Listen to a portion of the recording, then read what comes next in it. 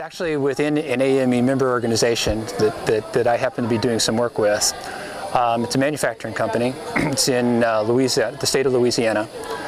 And we're doing a Kaizen team. And they're new at doing Kaizen teams. They're learning about this one-week process improvement team. We're working on the manufacturing floor.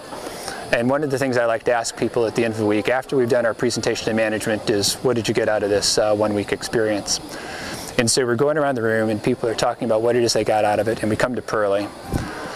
And so Pearlie looks at me, you can see that she's thinking, and then she says, you know, I worked for this company for 25 years.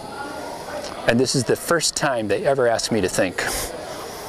And then she paused again and then she said, and I really liked it. And I think that so captures what this is all about.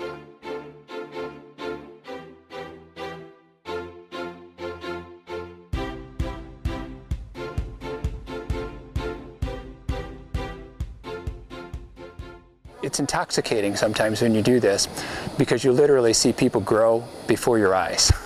It's like they stand up straighter. They gain more confidence. And who wouldn't want to work in an organization where all of your employees feel that way? It's just stupendous. Well, one of the things we've struggled with for a long time is moving just beyond manufacturing. So and also even within manufacturing, moving off of the floor to the total enterprise. So I think the future is going to be more focused on the overall business, and it's looking like we're going to be more and more inclusive of other industries. We had 200 people from healthcare here this year. We're talking about having 400 people from healthcare in Dallas, and I think we'll get a real positive infusion. The neat thing about the healthcare people is they don't want a healthcare track all by itself. They want it to be infused with manufacturing and sort of just get different insights for what it is they need to be doing, and we'll benefit from that as well. First of all, most organizations are average, but don't realize they're average. If we looked at we were talking about hospitals, let's look at every hospital in North America. One of the things that's important for them to do is to reduce the rate of infections that are induced, that happen within the hospital.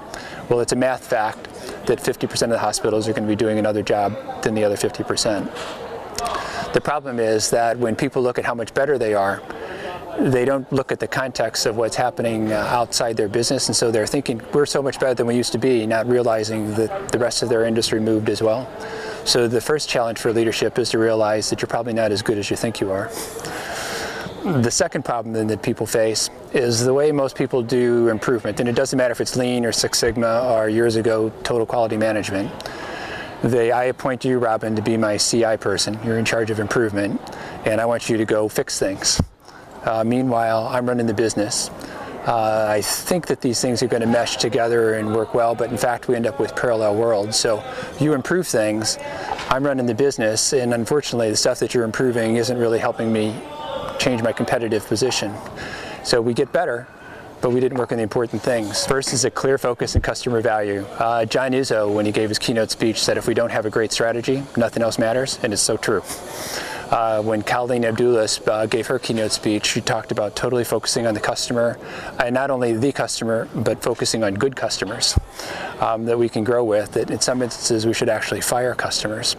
So I need the customer value proposition to be crystal clear. The executive team can have different interpretations of it, and if we don't know what that is, we couldn't possibly be improving the right things.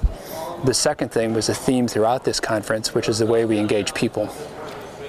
If you made a mistake, are you encouraged to be open and say that, oh my goodness, this mistake happened, and we go in and we try to fix it? Or if I made a mistake, do I really want to try to hide it and I hope somebody catches it, but I hope they don't know that I did it? It needs to be safe for me to be able to come forward. I'm really looking at it. We talked a lot throughout this conference AME itself is a shared learning, so that we're really looking to gain insights from the mistakes that we made and what it is that we can learn from that to prevent those mistakes from arising in the future. Whereas what most people do, if they see a problem, what you immediately want to do is fix the problem.